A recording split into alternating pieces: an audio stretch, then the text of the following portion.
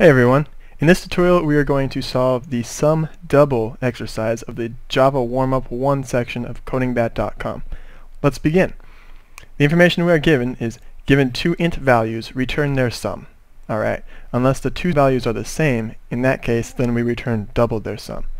So what we want to do is return the sum if the two values are different, and return double 2 times the sum if the values are the same. So let's start off by making a new int, and we'll call this sum. And what we're going to do is just set that to a plus b, which is the sum of the two values passed. So the first one we're going to do is check for if a does not equal b, and that will be this case. We'll return the sum if the two values are different. All we need to do here is return sum. That'll be great. And then we can put an else, or we don't really need an else because it'll return anyway, so we can just return 2 times sum right here. And this should work for us. Let's check it out. Cool, it works. Now there's a few ways to optimize this. The first one being we don't need to actually create this sum variable. We can just do everything in if statements. So we can start with a if a equals b equals b.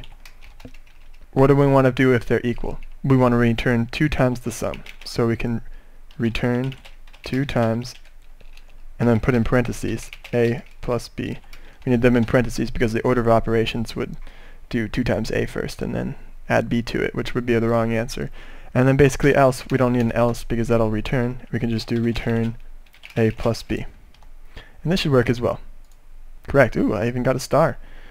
There's another way to optimize this. We can do it on one line, and it's called the conditional operator. It's using the question mark and a colon.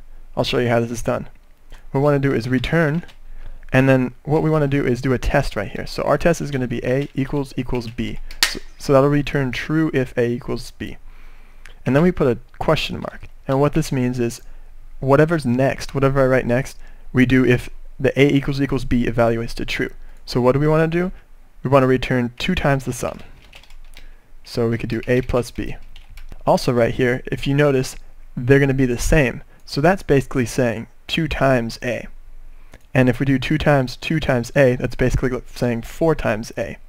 So we can change that to 4 times a. And the next thing we need to do is write a colon.